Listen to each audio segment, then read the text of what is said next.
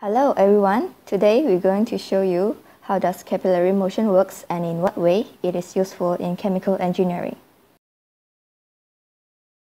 Capillary motion is the attraction of surface of liquid to surface of solid due to cohesive and adhesive force which results in either elevating or depressing the level of liquid.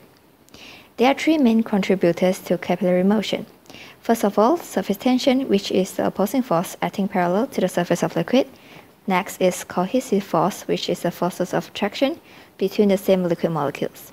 And lastly, adhesive force, which is the forces of attraction between liquid molecules and a surface of an object. Now we're going to demonstrate you a simple experiment which the concept of capillary motion is used. You will need a piece of white bread, a bowl of coffee or Milo on your prefer. What you need to do is just dip the bread in the coffee.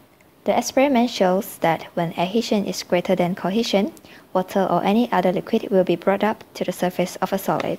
After 30 minutes, you can see that almost 90% of the bread is soaking in the coffee. The next experiment also shows the phenomenon when adhesion is greater than cohesion, which will draw the liquid outwards against the gravitational force.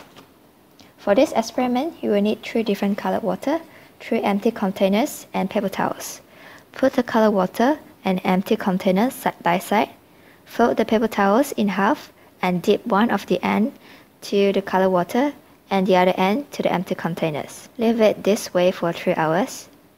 At the end of the experiment, you can see that the colored water have been transferred to the empty containers through the paper towels, which act as a medium. The capillary motion stops when all of the containers reach the same amount of water. We have water on the left and mercury on the right. Notice that the water will form concave meniscus, while mercury will form convex meniscus.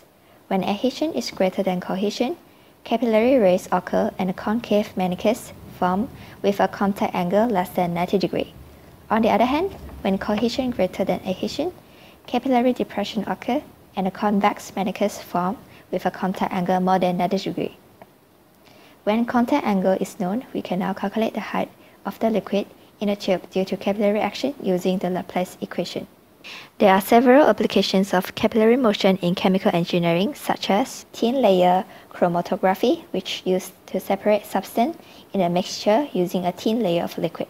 Next is the fountain pen. When you hold the pen straight, gravitational force is not enough for the ink to flow out. However, when the tip of the pen touches and drags along the paper, the ink will flow out due to adhesive and cohesive force. Here comes to the end of our video. Thanks for watching.